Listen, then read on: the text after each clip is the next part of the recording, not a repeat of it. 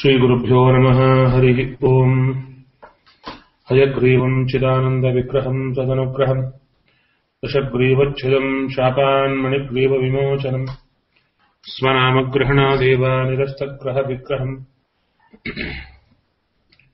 वृन्दावनगतम् वन्दे ब्रह्मरुद्रेन्द्रवन्दितम् स्वान्तस्थानन्तशय्याय पूर्णज्ञानरसारणसे उत्तुङ्गवाक्तरङ्गाय मध्वदुग्धाब्धये नमः।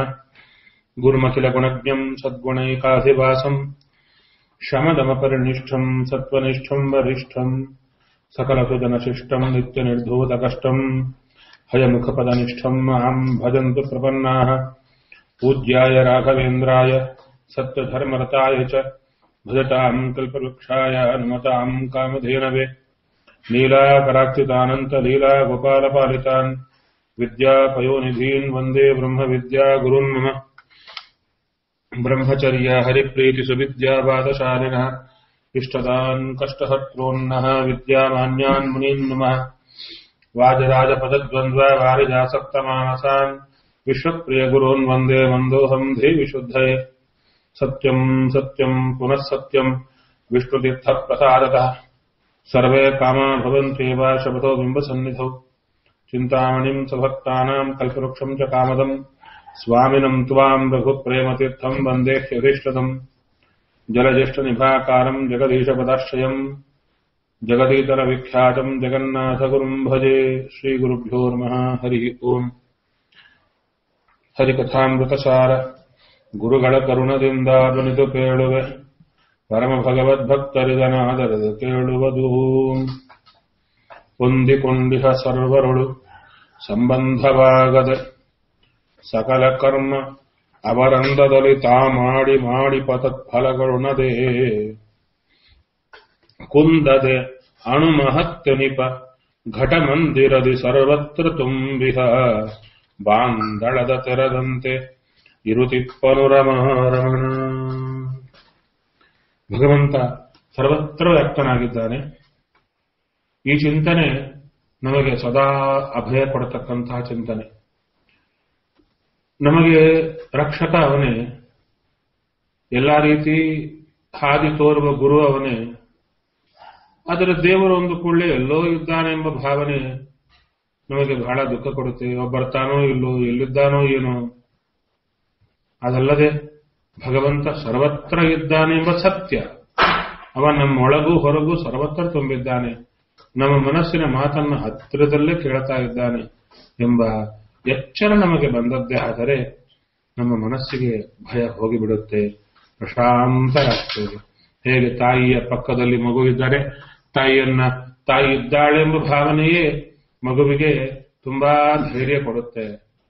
ಆ ರೀತಿಯಲ್ಲಿ ನಮ್ಮ ಜೀವನದ ನಾನಾ ರೀತಿಯಾದ ದುಃಖಗಳಲ್ಲಿ ಆಗು ಹೋಗುಗಳಲ್ಲಿ ಎಲ್ಲದರಲ್ಲೂ ಕೂಡ ಇವನೊಬ್ಬ ನಮ್ಮವನಿದ್ದಾನೆ, ನಮ್ಮ ಜೊತೆಗಿದ್ದಾನೆ, ಅವನೇ ಕಾಯುವವ ಎಂಬ ಎಚ್ಚರ ನಮಗೆ ಬಂತ.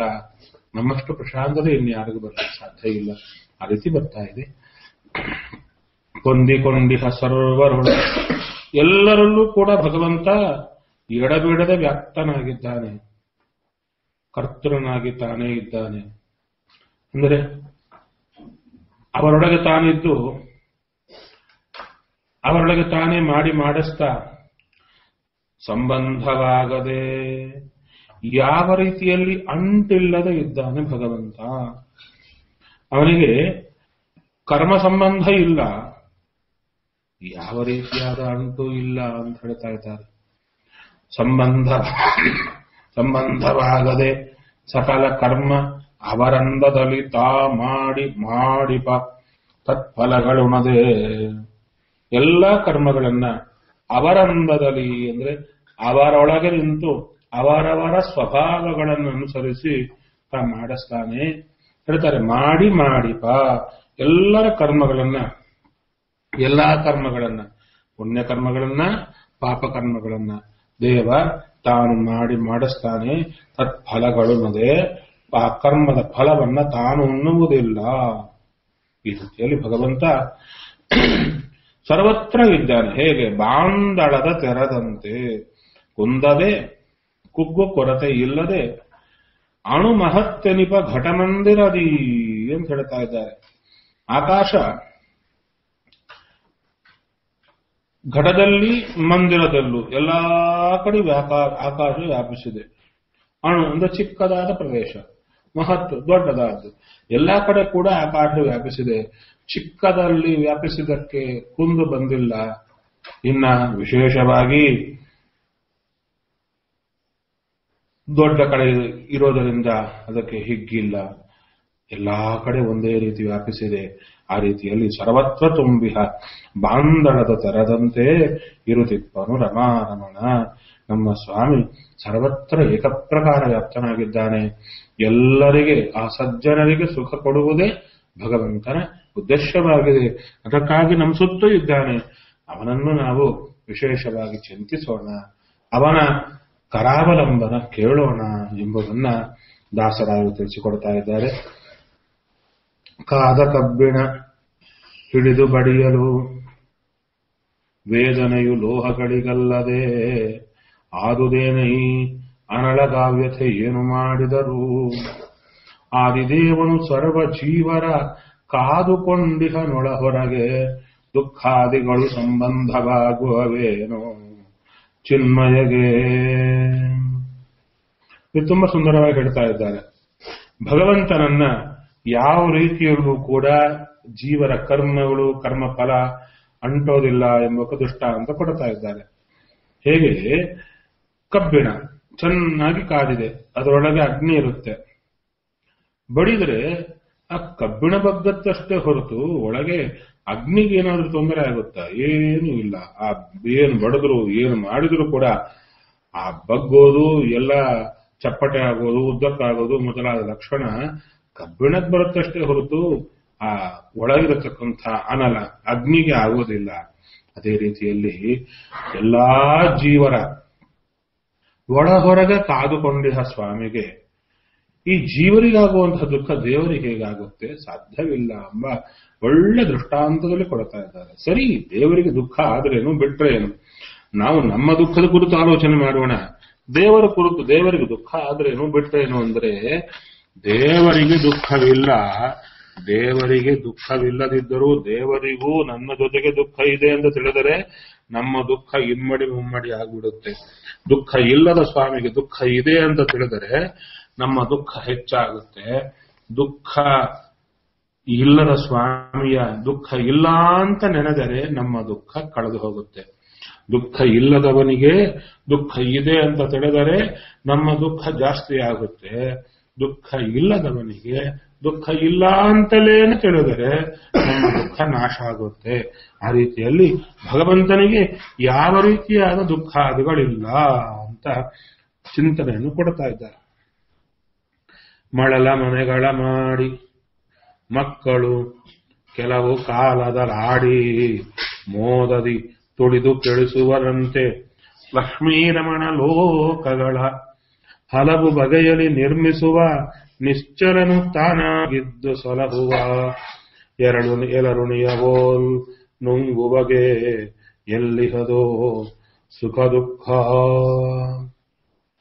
ಮಕ್ಕಳು ಚೆನ್ನಾಗಿ ಮಳೆ ಬಂದು ಮಳಲ ಮನೆಗಳ ಮಾಡಿ ಆ ಉಸುಬು ಚೆನ್ನಾಗಿ ತೊಯ್ದಿದ್ರೆ, ಅದರಲ್ಲಿ ನೀರು ಹರಿಯುತ್ತಾ ಇದ್ರೆ, ಚೆನ್ನಾಗಿ ಈ ಮಳೆ ಬಂದ ಆ ಮರಳಿನಲ್ಲಿ, ಉಸುಬಿನಲ್ಲಿ ತಮ್ಮ ಕಾಲಿಟ್ಟು ತಮ್ಮ ಕಾಲ ಮೇಲೆ ಆ ಉಸುಬು ಚೆನ್ನಾಗಿ ಗಟ್ಟಿಯಾಗಿ ಹಾಕಿ ಆ ಮನೆಯಂತೆ ಮಾಡುತ್ತಾರೆ ಅದನ್ನ.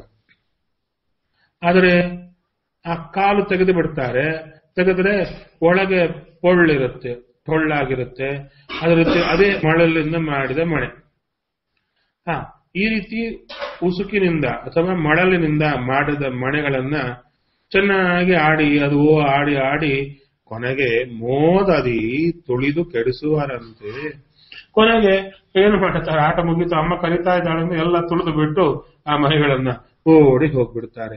ಆ ರೀತಿಯಲ್ಲಿ ಭಗವಂತ ಎಲ್ಲಾ ಲೋಕಗಳನ್ನು ನಿರ್ಮಾಣ ಮಾಡ್ತಾನೆ. ನಿಶ್ಚರನು ತಾನಾಗಿದ್ದು ಹೇಗೆ ಹುಡುಗರು ಆಟ ಆಡುತ್ತಾರೋ ಸಲಹುತ್ತಾನೆ. ಆದ್ಮೇಲೆ ಕೊನೆಗೆ ಎಲ್ಲರುಣಿಯ ಓಲ್ ನುಂಗುವ ಗೆಲ್ಲಿ ಹೋದೋ ಸುಖ ದುಃಖ ಅಂತ ಹೇಳ್ತಾ ಇದ್ದಾರೆ. ಹೇಗೆ ಸರ್ಪ, ಗಾಳಿಯ ಆಹಾರವಾಗಿದ್ದು ಸರ್ಪ. ಆ ಸರ್ಪ ಸಾಲಾಗಿ ಮೊತ್ತಗಳನ್ನು ಇಟ್ಟು ಕೊನೆಗೆ ತನ್ನ ಹೆತ್ತಂತ ಕೆಲವು ತತ್ವಗಳನ್ನು ನುಂಗಿ ಬಿಡುತ್ತೆ. ಅದೇ ರೀತಿಯಲ್ಲಿ ಭಗವಂತ ಬ್ರಹ್ಮಾಂಡವನ್ನು ಸೃಷ್ಟಿ ಮಾಡಿ ಜೀವನನ್ನು ಚೆನ್ನಾಗಿ ಸಲಹಿ ಕೊನೆಗೆ ತುತ್ತಾಗಿ ಎಲ್ಲ ನುಂಗಿ ಬಿಡುತ್ತಾನೆ ಅಂತ ಹೇಳಿದರೆ, ಅಯ್ಯೋ ರಾಮ, ದೇವರ್ಯಾಕೆ ಹಿಂಗ್ ಮಾಡ್ತಾರೆ ಅಂದ್ರೆ ಹಾಗಲ್ಲ. ದೇವ ಸೃಷ್ಟಿ ಮಾಡುವುದು ಅಂದ್ರೆ ಜೀವರಿಗೆ ಶರೀರಗಳನ್ನು ಕೊಡೋದು, ಅವರನ್ನ ಪಾಲನೆ ಮಾಡೋದು. ನಂತರ ಅವರವರಿಗೆ ಆ ಶರೀರಗಳು ಇನ್ನೇನು ಬಿದ್ದು ಹೋಗುವ ಸ್ಥಿತಿ ಬಂದರೆ ಇನ್ನ ಕೆಲಸಕ್ಕೆ ಬಾರದೇ ಇರುವ ಆ ಶರೀರಗಳನ್ನೆಲ್ಲ ತೆಗೆದು ಬಿಡುವುದೇ ನುಂಗಿ ಬಿಡುವುದು ಅಂತ ಅರ್ಥ. ಜೀವರಿಗೆಂದು ನಾಶ ಇಲ್ಲ. ಅದರಿಂದ ಆ ಜೀವರಿಗೆ ತೊಂದರೆ ಕೊಡುವ ಹಳೆಯ ದೇಹಗಳನ್ನು ತೆಗೆದು ಬಿಟ್ಟು ವಿಶೇಷವಾಗಿರತಕ್ಕಂತಹ ಹೊಸ ದೇಹಗಳನ್ನು ಕೊಡುತ್ತಾನೆ. ಅಥವಾ ಪ್ರಳಯ ಕಾಲದಲ್ಲಿ ಅವರಿಗೆ ಒಳ್ಳೆ ಸುಖವನ್ನು ಕೊಡ್ಲಿಕ್ಕಾಗಿ, ಅವರಿಗೆ ಸ್ವಾಪವನ್ನ ಅಂದರೆ ಸುಖ ನಿದ್ದೆಯನ್ನು ಕೊಡ್ಲಿಕ್ಕಾಗಿ ಅವರನ್ನ ಸುಷುಪ್ತಿಗೆ ಕರ್ಕೊಂಡು ಹೋಗ್ಬಿಡ್ತಾನೆ. ಸುಷುಪ್ತಿ ಸಂಸ್ಥಾನ್ ಅಂತ ಹೇಳ್ತಾ ಇದ್ದಾರೆ. ಆ ರೀತಿಯಲ್ಲಿ ಸುಷುಪ್ತಿಗೆ ಕರ್ಕೊಂಡು ಹೋಗ್ಬಿಡ್ತಾನೆ ಭಗವಂತ. ಇದು ದೇವರು ಮಾಡುವ ಉಪಕಾರ ಎಂಬುದನ್ನು ತಿಳಿಸಿಕೊಡ್ತಾರೆ. ಇಲ್ಲಿ ಯಾವುದರಲ್ಲೂ ಕೂಡ ದೇವರಿಗೆ ದುಃಖ ಆದಿಗಳಾಗ್ತಾ ಇಲ್ಲ, ಎಲ್ಲರಿಗೆ ಒಳ್ಳೆದನ್ನೇ ಮಾಡ್ತಾ ಇದ್ದಾರೆ. ಭಗವಂತ ಎಂಬ ಭಗವಂತನ ತತ್ವವನ್ನು ಚೆನ್ನಾಗಿ ತಿಳಿಸಿಕೊಡ್ತಾ ಇದ್ದಾರೆ. ನಂತರ ವೇಷಭಾಷೆಗಳಿಂದ ಜನರ ಪ್ರಮೋಷಗೈಸುವ ನಟ ಪುರುಷನೋಲ್ ದೋಷ ದೂರನು ಲೋಕದೊಳು ಬಹುರೂಪ ಮಾತಿನಲಿ ತೋಷಿಸುವ ನವರವರ ಮನದಭಿಲಾಷೆಗಳ ಪೂರೈಸುತ್ತನು ದಿನ ಪೋಷಿಸುವ ಭೂತಾತ್ಮ ಪೂರ್ಣಾನಂದ ಜ್ಞಾನಘನ. ಇಲ್ಲಿ ಹೇಳ್ತಾ ಇದ್ದಾರೆ, ವೇಷಭಾಷೆಗಳಿಂದ ಜನರ ಪ್ರಮೋಷಗೈಸುವ ನಟಪುರುಷನೋ. ಎಲ್ಲರೊಳಗೆ ತಾನೇ ಇರ್ತಾನೆ. ಈ ನಟಪುರುಷರು ಅಂದ್ರೆ ನಟನೆ ಮಾಡತಕ್ಕಂಥವ್ರು ಏನ್ ಮಾಡ್ತಾರೆ, ನಾನಾ ವಸ್ತ್ರ ಅಲಂಕಾರದಿಂದ ಉಡುಪು ಎಲ್ಲ ಧಾರಣೆ ಮಾಡಿ ವೇಷ ಹಾಕೊಂಡು ಆ ವೇಷಕ್ಕೆ ತಕ್ಕಂತೆ ಮಾತಾಡುತ್ತಾ ಜನರನ್ನ ಸಂತೋಷಗೊಳಿಸ್ತಾರಲ್ಲ, ಆ ರೀತಿ ಭಗವಂತ ನಾನಾ ವಿಚಿತ್ರವಾಗಿರತಕ್ಕಂತಹ ಶರೀರಗಳ ನಿರ್ಮಾಣ ಮಾಡಿ ಅದರ ಸುತ್ತು ತಾನೇ ಇದ್ದು ಅದಕ್ಕೆ ನಾನಾ ರೀತಿಯಾಗಿರತಕ್ಕಂಥ ಆ ರೂಪ, ಆಶ್ಚರ್ಯಕರವಾಗಿರ್ತಕ್ಕಂಥ ಆ ವಸ್ತ್ರಗಳು ಎಲ್ಲ ಧಾರಣೆ ಮಾಡಿ ಆ ಆಕಾರದಲ್ಲಿ ತಾನೇ ಧಾರಣೆ ಮಾಡಿ ಒಳಗೆ ಜೀವರನ್ನಿಟ್ಟು ಆ ಜೀವರಿಗೆ ನಾನಾ ರೀತಿಯಲ್ಲಿ ತೋರತಾ ನಾವು ನೋಡ್ತಾ ಇರ್ತೀವಿ. ನಾನಾ ಜೀವರಾಶಿಗಳೆಲ್ಲ ಬರ್ತಾ ಇರ್ತಾರೆ. ಆದರೆ ಆ ಜೀವರಾಶಿಯ ಪರಿಮಾಣ ಎಷ್ಟು? ಬಹಳ ಚಿಕ್ಕದು, ಒಳಗೆಲ್ಲ ಇರುತ್ತೆ. ಮತ್ತೆ ಆ ಶರೀರ ಧಾರಣೆ ಮಾಡಿದ್ಯಾರು? ದೇವರು. ಆ ಶರೀರ ಸುತ್ತು ನಾನಾ ಉಡುಪುಗಳನ್ನ ಧಾರಣೆ ಮಾಡಿಸಿದ್ಯಾರು? ದೇವರು. ಆ ಆಕಾರದಲ್ಲಿ ನಿಂತದ್ಯಾರು? ದೇವರು. ಆ ರೀತಿಯಲ್ಲಿ ಎಲ್ಲ ಹಾಕೊಂಡು ನಾನಾ ರೀತಿಯಲ್ಲಿ ನಟನೆ ಮಾಡುತ್ತಾ ಎಲ್ಲರನ್ನ ಸಂತೋಷಗೊಳಿಸುವ ನಟಪುರುಷನಂತೆ ಸ್ವಾಮಿ ಪ್ರತಿಯೊಬ್ಬರಲ್ಲಿ ನಿಂತು ಈ ಆಟ ಆಡಿಸ್ತಾ ಇದ್ದಾನಲ್ಲ, ಅವನಿಗೆ ಎಂಥ ಒಂದು ಆಸಕ್ತಿ, ಶಕ್ತಿ ಅಷ್ಟೇ ಅಲ್ಲ, ನಮ್ಮನ್ನು ಉದ್ಧಾರ ಮಾಡಬೇಕೆಂಬ ಹಂಬಲ. ಆತನಿಗೊಂದು ಪೈಸಾ ಪ್ರಯೋಜನ ಇಲ್ಲದಿದ್ದರೂ ಕೂಡ ಯಾರಿಗೂ ನೋಯಿಸದೆ ಎಲ್ಲರ ಮನಸ್ಸಿನಲ್ಲಿ ಅವರವರನ್ನು ಈ ಬೇಡಿದ್ದನ್ನೆಲ್ಲ ಕೊಟ್ಟು ಸಲಹುವಂತಹ ಭಗವಂತನ ಆ ಮಹಾ ಕರುಣೆ ಎಂಥದ್ದಯ್ಯ ಅಂತ ಆಶ್ಚರ್ಯದಿಂದ ಬಾಯಿ ತೆಗಿತಾ ಇದ್ದಾರೆ. ಅವರವರ ಮನದ ವಿಲಾಸಗಳ ಪೂರೈಸುತ್ತನು ದಿನ. ಅವರವರಿಗೆ ಬೇಕಂತೆ ಹೇಳ್ತಾ ಇದ್ದಾರೆ. ಭಿಕ್ಷುಕರಲ್ಲಿ ಭಿಕ್ಷುಕನಂತೆ ಇರ್ತಾನೆ, ನಟಪುರುಷರಲ್ಲಿ ನಟನಂತೆ ಇರ್ತಾನೆ, ಸತಿ ಪತಿ ಪುತ್ರಾದಿಗಳಲ್ಲಿ ಅವರವರಿಗೆ ಪ್ರೀತಿ ಹುಟ್ಟುವಂತೆ ಮಾತಾಡಿಸುತ್ತಾ ಅವರವರನ್ನ ವಿಶೇಷ ಸಂತೋಷಗೊಳಿಸುತ್ತಾ ಅವರವರ ಮನದ ವಿಲಾಸಗಳ ಪೂರೈಸುತ್ತನು ದಿನ. ಯಾರ್ಯಾರಿಗೇನು ಬೇಕೋ ಎಲ್ಲ ಕೊಡತಾ ನೋಡ್ತಾ ಇರ್ತೀವಿ. ರೋಡಲ್ಲಿ ಹೋಗ್ತಾ ಇದ್ರೆ ಒಬ್ರು ತಿಂತಾ ಇರ್ತಾರೆ, ಒಬ್ರು ನಡೀತಾ ಇರ್ತಾರೆ, ನುಡಿತಾ ಇರ್ತಾರೆ, ಏನು ಸಂತೋಷದಿಂದ ನಗತಾ ಇರ್ತಾರೆ.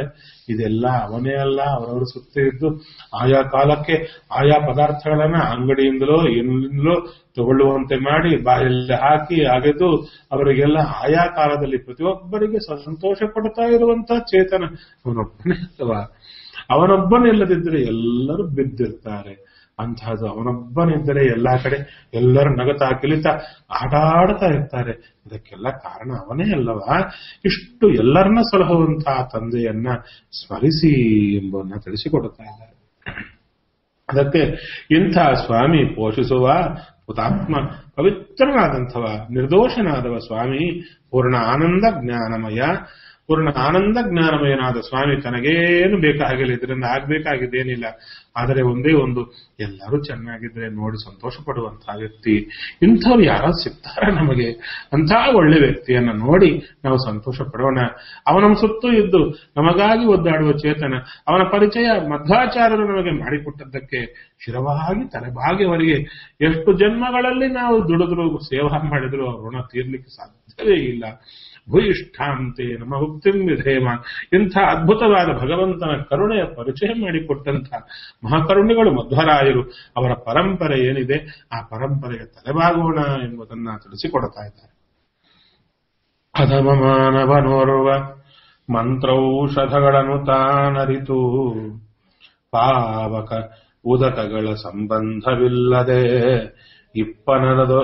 ಇಪ್ಪನದರೊಳಗೆ ಪದುಮಜಾಂಡೋದರನು ಸರ್ವರ ಹೃದಯದೊಳಗಿದೆ. ಕಾಲ ಗುಣ ಕರ್ಮದ ಕಲುಷ ಸಂಬಂಧವಾಗುವುದೇ ನಿರಂಜನಗೆ. ಯಾರೋ ಒಬ್ಬರ ಸಾಮಾನ್ಯ ಮನುಷ್ಯ, ಅಧಮ ಮಾನವ, ಮಂತ್ರ ಔಷಧ ಚೆನ್ನಾಗಿ ತಿಳ್ಕೊಂಡು ಮಂತ್ರ ಪ್ರಯೋಗದಿಂದ ಅಥವಾ ಮೈಯೆಲ್ಲ ಔಷಧ ಹಚ್ಚಿಕೊಂಡು ಏನ್ ಮಾಡುತ್ತಾನೆ? ಅಗ್ನಿಸ್ತಂಭನ, ಜಲಸ್ತಂಭನ ಮೊದಲಾದ ವಿದ್ಯೆ ಸಾಧಿಸಿಕೊಡ್ತಾನೆ. ಅದೇನ್ ಮಾಡುತ್ತಾನೆ ಅಂದ್ರೆ ಆ ಮಂತ್ರದಿಂದಲೋ ಔಷಧದಿಂದಲೋ ಅಗ್ನಿಯಲ್ಲೇ ಪ್ರವೇಶ ಮಾಡಿಬಿಡ್ತಾನೆ. ಯಾರೋ ಕೇಳಿದ್ರು, ಯಾರೋ ಸ್ವಾಮಿಗಳು ವಿಶೇಷವಾಗಿ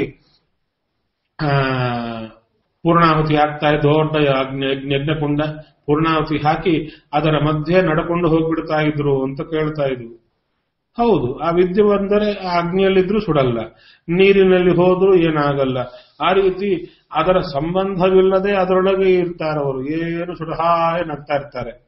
ಇವರೇ ಹೀಗಿದ್ರೆ ದೇವ ಎಲ್ಲರ ಹೃದಯದಲ್ಲಿರುವಾಗ ಅವರವರ ದೋಷಗಳು ಅಂದ್ರೆ ಅಗ್ನಿಯಲ್ಲಿ ಏನು ಬಿಸಿ ಗುಣ ಅವರಿಗೆ ತಾಕದೆ ಹೇಗಿರ್ತಾರೋ ಆ ಥರ ಸ್ವಾಮಿಗೆ ಆಯಾ ಜೀವರಾಶಿಗಳ ಕಾಲ, ಗುಣ, ಕರ್ಮ, ಅದರ ಕಲುಷ ಅವರಿಗೆ ಸಂಬಂಧ ಆಗುತ್ತಾ ಎಂದು ಇಲ್ಲ. ಅಗ್ನಿಯೊಳಗಿದ್ದವರಿಗೆ ಅಗ್ನಿಯ ಅಂಟಿಲ್ಲ, ನೀರಿನೊಳಗಿದ್ದವರಿಗೆ ನೀರಿನ ಅಂಟಿಲ್ಲ. ಅಷ್ಟೇ ಅಲ್ಲ, ಅದರ ದೋಷಗಳು ಯಾವುದೂ ಅವರಿಗೆ ಬರಲ್ಲ. ಅದು ಈ ರೀತಿಯಾಗಿ ಆಗುತ್ತಲ್ಲ. ಅಂಥ ಕಾಲಕ್ಕೆ ಭಗವಂತನಿಗೆ ಈ ಜೀವರಾಶಿಗಳ ಕರ್ಮ ಅಂಟ್ಲಿಕ್ಕೆ ಸಾಧ್ಯಲ್ಲ. ಎಲ್ಲರೊಳಗೆ ಅವನೇ ಇರ್ತಾನೆ. ಈ ಚಿಂತನೆ ಮಾಡಿ ಅಂದ್ರು. ಅದರಿಂದ ಏನಾಗುತ್ತೆ? ನಾವು ಕೂಡ ಭಗವಂತ ನಮ್ಮನ್ನೇನು ಮಾಡುತ್ತಾನೆ? ನಮಗೆ ಸಂಬಂಧಪಟ್ಟ ವ್ಯಕ್ತಿಗಳು ಯಾರ್ಯಾರ ಮಧ್ಯೆ ನಾವಿದ್ರೂ ಕೂಡ ಅದು ಯಾವ ದುಃಖದ ಸಂಬಂಧ ಇಲ್ಲದೆ ಅವರವರಿಗೆ ಬೇಕಾದನ್ನು ಕೊಟ್ಟು ಅವರವರಲ್ಲಿರುವ ಭಗವಂತನ ಪೂಜಾ ಅಂತ ಮಾಡಿ ನಮ್ಮ ಪಾಡಿಗೆ ನಾವು ಉದ್ಧಾರ ಆಗುವ ಮಾರ್ಗವನ್ನು ಭಗವಂತ ತೋರಿಸ್ತಾನೆ. ಸಂಬಂಧ ಕಳೆದು ಬಿಡುತ್ತಾನೆ. ಅಂಟಿಲ್ಲದೆ ಇರಬೇಕು, ಎಲ್ಲರ ಮಧ್ಯೆ ಇರಬೇಕು. ಆ ಅಂಟಿಲ್ಲದೆ ಇರಬೇಕು, ಎಲ್ಲರಿಗೆ ಬೇಕಾದವರೇ ಇರಬೇಕು. ಯಾರೇನಾದ್ರೂ ಏನು ಹೋದ್ರು ಏನು ಬಂದ್ರೂ ಕೂಡ ದುಃಖವಿಲ್ಲದೆ ಇರಬೇಕು. ಸೇವಾ ಮನೋಭಾವದಿಂದ ಅವರೊಳಗಿರೋ ಭಗವಂತನ ಸೇವಾ ಅಂತ ಮಾಡಬೇಕು. ಹೀಗಿದ್ದರೆ ನಾವು ಉದ್ಧಾರ ಆಗ್ತೇವೆ. ಇಲ್ಲ ಅಂಟು ಬಂತ ಬಿದ್ದು ಹೋಗ್ತೇವೆ. ಆ ಅಂಟು ಹೋಗಬೇಕಾ?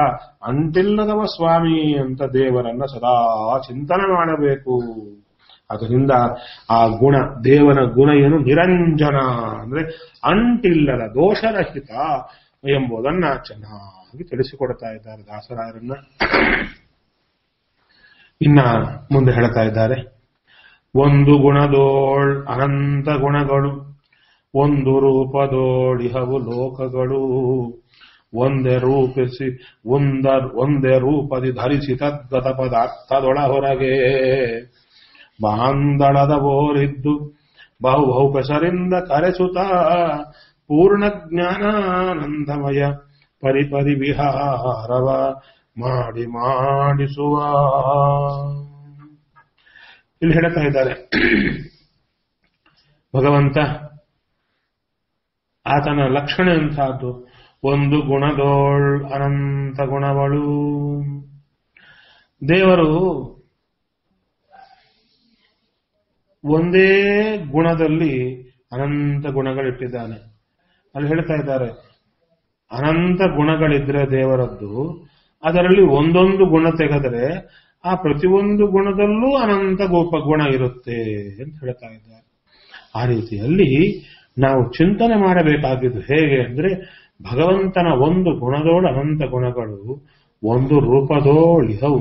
ಅಂದರೆ ಒಂದು ರೂಪದೋಳು ಅನಂತ ರೂಪಗಳು, ಹಾಗೆ ಒಂದು ರೂಪದಲ್ಲೇ ಅನಂತ ಗುಣಗಳು, ಆ ಅನಂತ ಗುಣಗಳಲ್ಲೇ ಅನಂತ ಗುಣಗಳು ಇರುವೆ.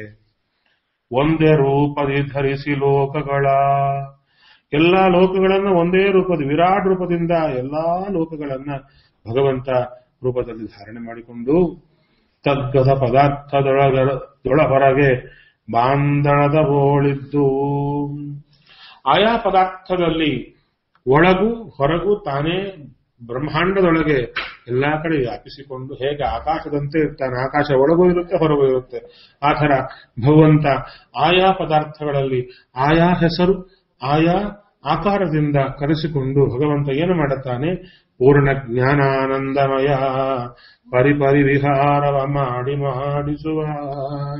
ಈತ ಪೂರ್ಣ ಜ್ಞಾನಾನಂದಾತ್ಮಕನಾಗಿರ್ತಾನೆ. ಇವನು ಆಗಬೇಕಾಗಿದ್ದೇನಿಲ್ಲ, ಆದರೆ ನಾನಾ ರೀತಿಯಲ್ಲಿ ಜೀವರ ಒಳಗೆ ನಿಂತು ದೇವತೆಗಳ ದ್ವಾರ ದೈತ್ಯರ ದ್ವಾರ ಅವರ ಕರ್ಮಗಳನ್ನ ತಾನು ಮಾಡಿಸ್ತಾ ಇರ್ತಾನೆ. ಸುಮ್ಮನೆ ಮಾತಲ್ಲ ಇದು. ಎಷ್ಟು ಜೀವರಾಶಿಗಳಿದ್ದಾರೆ, ಪ್ರತಿಯೊಬ್ಬರನ್ನ 24 ತಾಸಲ್ಲಿ ಒಂದು ಕ್ಷಣವೂ ಬಿಡದೆ ಅವರವರ ಕರ್ಮವನ್ನ ಆಲೋಚನೆ ಮಾಡಿಸ್ತಾ ಇರ್ತಾನಲ್ಲ. ಅದು ಎಂಥ ಭಗವಂತನ ಒಂದು ಸಹನ ಶಕ್ತಿ, ಆ ಭಗವಂತನಿಗೆ ಎಂಥ ಕರುಣೆ, ನಮ್ಮನ್ನ ಎಡಬಿಡದೆ ಕಾಯ್ತಾ ಇದ್ದಾನೆ. ನಮ್ಮಿಂದ ಏನು ಎಳ್ಳಷ್ಟು ಪ್ರಯೋಜನ ಇಲ್ಲ. ಅಂಥ ಸ್ವಾಮಿಯ ಉಪಕಾರ ನಾವು ಮರೀಲಿಕ್ಕೆ ಸಾಧ್ಯವೇ?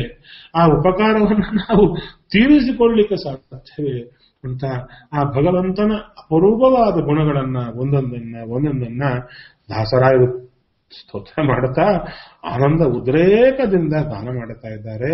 ದಾಸರಾಯರು ಕೊನೆಗೆ ಹೇಳ್ತಾರೆ, ಎಲ್ಲರೊಳು ತಾನಿಪ್ಪ ತನ್ನೊಳಗೆಲ್ಲರನು ಧರಿಸಿಹನು, ಅಪ್ರತಿಮಲ್ಲ ಮನ್ಮಥ ಜನಕ ಜಗದಾದ್ಯಂತ ಮಧ್ಯಗಳ ಬಲ್ಲ ಬಹುಗುಣ ಭರಿತ ದಾನವದಳ್ಳನ ಜಗನ್ನಾಥ ವಿಠಲ ಸೊಲ್ಲಲಾಲಿಸಿ ಸ್ತಂಭದಿಂದಲೇ ಬಂದ ಭಕುತನಿಗೆ. ಇನ್ನ ಆ ವ್ಯಾಪ್ತಿಯನ್ನು ಪುನಃ ದೃಢವಾಗಿ ಹೇಳ್ತಾ ಇದ್ದಾರೆ. ಎಲ್ಲರಡು ತಾನಿಪ್ಪ, ಎಲ್ಲರೊಳಗೆ ಇವನಿದ್ದಾನೆ ನೋಡಿ. ಪ್ರತಿಯೊಬ್ಬರಲ್ಲಿ ಇವನೇ ಎಲ್ಲಾ ರೂಪಗಳು ಧಾರಣೆ ಮಾಡಿದ್ದಾನೆ. ತನ್ನೊಳಗೆಲ್ಲರನ್ನು ಧರಿಸಿಹನು, ತನ್ನೊಳಗೆ ಅವನಲ್ಲಿ ನಮ್ಮೆಲ್ಲರನ್ನ ಬ್ರಹ್ಮಾದಿ ಸಕಲ ಜಗತ್ತನ್ನೆಲ್ಲ ಧಾರಣೆ ಮಾಡಿದ್ದಾನೆ. ಹಾಗೆ ಪ್ರತಿಯೊಬ್ಬರಲ್ಲೂ ಇದ್ದಾನಾತ. ಅಪ್ರತಿಮಲ್ಲ, ಇವನಿಗೆ ಎದುರು ಬರತಕ್ಕಂಥವ್ರು ಯಾರೂ ಇಲ್ಲ. ಅಂದರೆ ಇವನ ಸಮಾನರಾದಂತಹ ಬಲಿಷ್ಠರು ಯಾರೂ ಇಲ್ಲ. ಜಗದ ಅಪ್ರತಿಮಲ್ಲ ಮನ್ಮಥ ಜನಕ, ಮನ್ಮಥನೇ ಬಹಳ ಸುಂದರ.